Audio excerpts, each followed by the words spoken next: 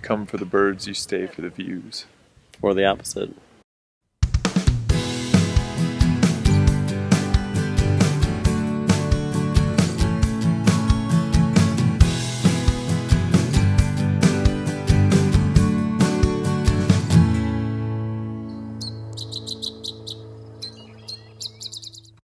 Out of all of the beautiful places to see in the United States, there's possibly none more impressive than the Grand Canyon. This geological marvel is a premier destination for tourists and sightseers alike, drawing around 5 million visitors each year. While many people come for activities such as hiking and rafting, others come simply to observe the natural beauty of the canyon, including the flora and fauna that call this landmark home. Having never seen the Grand Canyon before, we went to the south rim to try and see what bird species we could find. Our first stop was the visitor center. Hey everyone, Ryan and Derek from Badgerland Birding here, and we are at one of the premier destinations for people to visit in the United States, the Grand Canyon.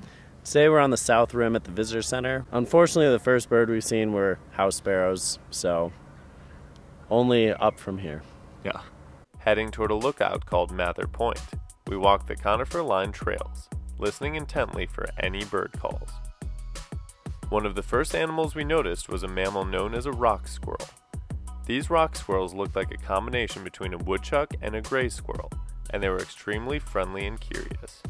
Most likely because they associated humans with food, as we saw many of them trying to steal food and even drinks from people.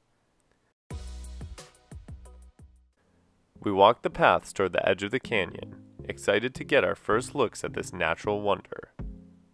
But before leaving the trees, we encountered our first native bird species at the canyon, the Black-throated Gray Warbler.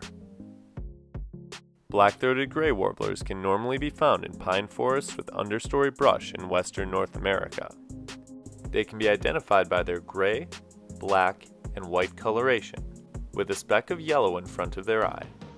Males have a black throat, and females normally have a paler throat, with a variable amount of black. These birds feed mostly on insects, and can often be seen in the middle of lower sections of trees as they hunt. Their cup-shaped nests are often built in a tree fork, normally between 3 and 35 feet above ground. After checking out the black-throated gray warblers, we arrived at the canyon's edge, and finally got our first look at one of the most impressive landscapes in the entire country. First look at the Grand Canyon. That's an incredible view right there. Yeah. Found a Black-throated Gray Warbler. So far, 2 species. The view is incredible, as expected. It doesn't even look real. It just looks like somebody painted it. You come for the birds, you stay for the views. Or the opposite.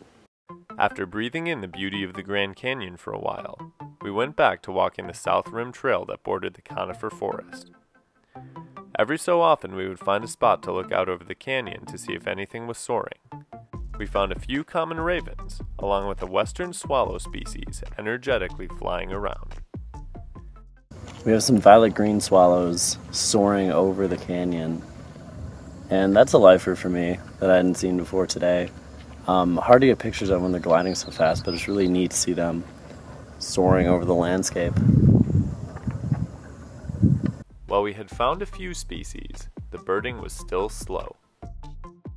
Black-throated gray are really the only species we've seen regularly up here so far, and it seems pretty quiet. We're definitely not at the right time of day for birds, but we're hoping that we're still going to catch some unique species here. We went southeast along the edge of the canyon, where there were fewer people. After walking for a while without hearing anything, we came across another black-throated gray warbler, as well as a habitat-specific species, quite at home in the forests of the Grand Canyon. Dude, Grand Canyon birds. Juniper Titmouse lifer. They're traveling in a little family group right now. It looks like they have a baby they're feeding. So really cool. Yeah, it feels like we stumbled onto a little pocket of birds with the black-throated grays and the titmice all kind of feeding together.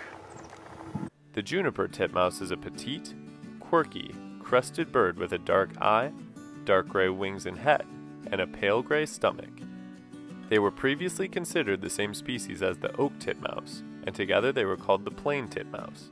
However, they were split in 1996 due to their differences in song, habitat preferences, and genetics.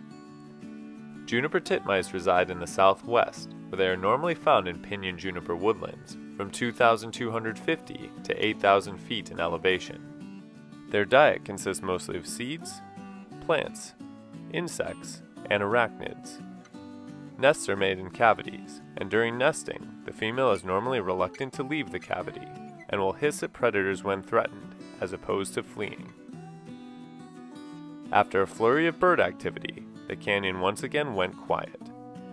Nonetheless, we were determined to keep searching.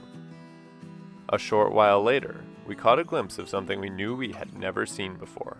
We just had some kind of jay fly through. It was a blue flash.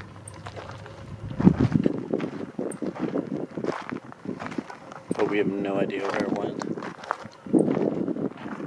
We followed the jay to an opening where we found many other species that we hadn't tallied yet at the Grand Canyon, including a chipping sparrow, an ash-throated flycatcher, and a blue-gray gnatcatcher.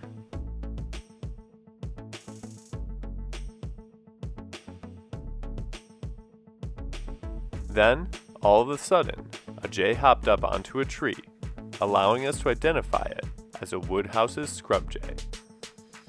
The Woodhouse's scrub jay is a large jay species with a blue and gray back, head, and face, light gray stomach, and white throat that sometimes shows a partial blue necklace. They can be found in southwestern North America and in parts of Central America, often in pinyon pine habitats and shrubby areas. In the spring and summer, Woodhouse's scrub jays feed mostly on fruit and insects, and then transition to eating mostly nuts and seeds in fall and winter. Not above thievery, they have been known to steal food from Clark's nutcrackers, and can also be seen around people looking for handouts. Nests are basket-shaped and made out of sticks, roots, plant fibers, and sometimes animal hair. These playful, colorful birds are exciting to watch and were a welcome sight on the South Rim Trail. We spent some time observing the Woodhouse's scrub jays until eventually they took off. That was definitely exhilarating. So exciting to be in a new habitat with such a great view and be able to find some unique birds. Yeah, I mean, it was kind of slow for a while, but the stuff we found was really cool. Got a couple of lifers and just one of the most beautiful places I've ever been. We enjoyed our first day at the Grand Canyon, admiring both the breathtaking views as well as the fascinating bird species that live there. While we left the visitor center feeling happy with the birds we had found, little did we know that there would be even more excitement for us in the near future. Thanks for watching.